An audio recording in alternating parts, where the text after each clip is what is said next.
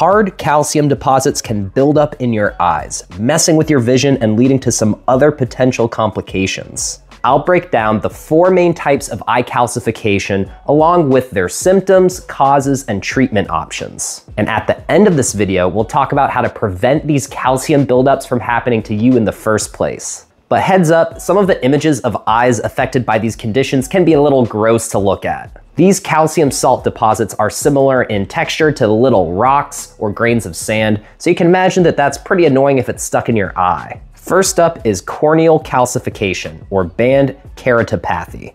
This is where calcium builds up in your cornea, often in a horizontal band across the center of your eye. Your corneas are the very front surfaces of your eyes that are responsible for a lot of the focusing of light that your eyes do. This is the most common type of eye calcification, but thankfully still only affects 0.1 to 0.3% of people. But it happens extra frequently in people with some of the certain types of underlying conditions that we'll touch on in a second. Symptoms include a scratching or irritating feeling, redness in your eyes, blurry vision, and feeling some kind of foreign object in your eyes. It can especially hurt if some of the deposits break off and then scratch your eyes. This can happen when the calcium levels in your blood are thrown out of whack, which can happen because of some immune conditions like juvenile idiopathic arthritis or discoid lupus. Hypercalcemia, where you have too much calcium in your blood, can also happen because of issues with certain glands called parathyroid glands, and that causes corneal calcification. Eye diseases like glaucoma or chronic eye inflammation can also lead to this. But you can treat corneal calcification. The most common treatment is chelation, where you get minerals or metals to bind to another substance so your body can remove that unwanted substance, which in this case is the calcium deposits. So doctors may apply this to your eyes, which lets your body take out those calcium deposits, and then they use a laser to blast away the few remaining pieces and smooth out parts of your cornea. You can go home the same day as having this procedure, but you may need to have some kind of protective thing over your eyes for up to 2 weeks, like a bandage contact lens. The second main type of eye calcification is retinal calcification, where instead of these little calcium salt crystals building up in your corneas on the front of your eyes, they build up on your retinas, which is the light-sensitive material on the back of your eyes. This is less common than corneal calcification, but it can happen in some cases where people have eye tumors or inherited retinal conditions. It can cause spots or flashes of light, as well as losing part of your field of view if it gets bad. Retinal calcification can be caused by certain genetic conditions like retinoblastoma, a rare childhood cancer of the retina, simply aging, or different degenerative eye conditions like retinitis pigmentosa or age-related macular degeneration. If this gets bad, surgery can be done, but the surgery usually isn't done just specifically because of retinal calcification. It's done to address whatever the underlying cause of this is. Depending on the cause, some of the gel in your eyes may be removed,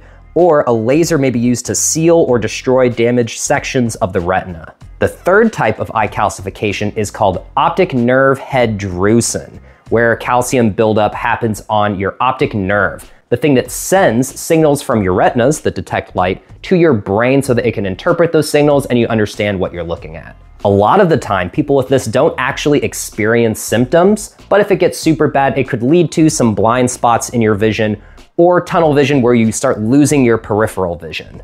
Whether or not you get optic nerve head drusen is mainly genetic, but scientists are also really just not sure of the exact causes of this. Most of the time, you don't really need treatment for optic nerve head drusen. Like I mentioned, a lot of the time there isn't symptoms, but in some more extreme cases, you may have doctors give you some medication that lowers the pressure in your eyes, and that reduces the risk of optic nerve damage. And the fourth and final type of eye calcification is conjunctival or eyelid calcification.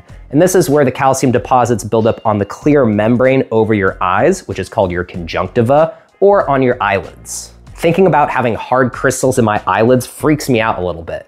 Like some of the other eye calcification types we talked about, this can lead to irritation, red eyes, and feeling like you just have something stuck in your eyes. And just like optic nerve head drusen, the exact causes of this eyelid calcification aren't exactly known, but they tend to be correlated with chronic eye inflammation and just getting older. Lubricating eye drops can really help the discomfort that comes with this, but in serious cases with a lot of annoying irritation or discomfort, minor surgery may be performed to remove the hard calcium deposits. However, there are some things you can do to prevent any of these types of eye calcification from happening to you in the first place. Prolonged exposure to UV or ultraviolet radiation can lead to an increased risk of calcification, especially the first corneal type that we talked about at the beginning. So wearing UV blocking sunglasses when you're outside can really reduce the potentially harmful UV exposure. And that also reduces your risk of other eye conditions like cataracts or macular degeneration. And since eye calcification is so linked to other underlying health conditions, just managing things like your calcium levels, blood pressure, and eye inflammation can either help stop you from getting calcification in the first place or definitely preventing it from getting worse. Drinking lots of water actually helps with your blood calcium levels, and eating healthy and exercising helps with pretty much every other underlying condition.